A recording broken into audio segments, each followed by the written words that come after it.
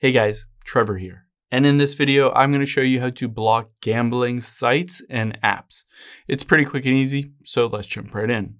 Now, the first thing you're going to want to do is head into the settings on your phone here. And on here, you can see at the very bottom is screen time. Let's get into screen time. You're going to use screen time to block both those apps as well as websites as well. So you can scroll down to the bottom. The first thing that we will do is tap on lock screen time settings.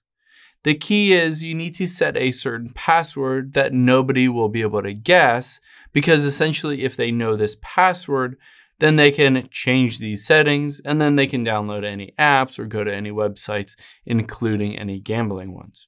So set a screen time password that nobody else will be able to guess. After we've done that, we're going to do two different things. We're going to tap on content and privacy restrictions at the very bottom, and we're going to toggle this on.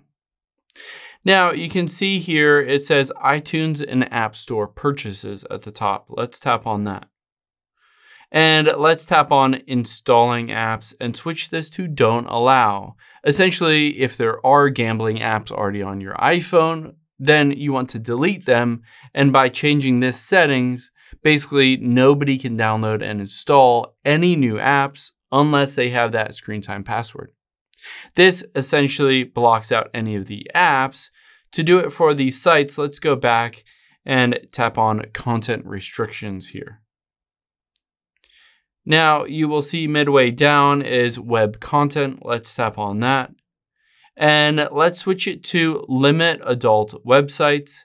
And on here under never allow, essentially you're going to just add every single site that you can think of that's related to gambling. So it doesn't have a filter that can choose all of them. You're going to have to manually enter them all in here.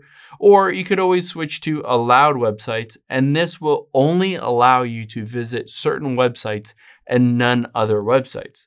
So you can see it comes up with a kind of default list here, but beyond that, you can add any specific websites that you want to be able to visit, and every other one you will not be able to visit if they are basically not added to this specific list.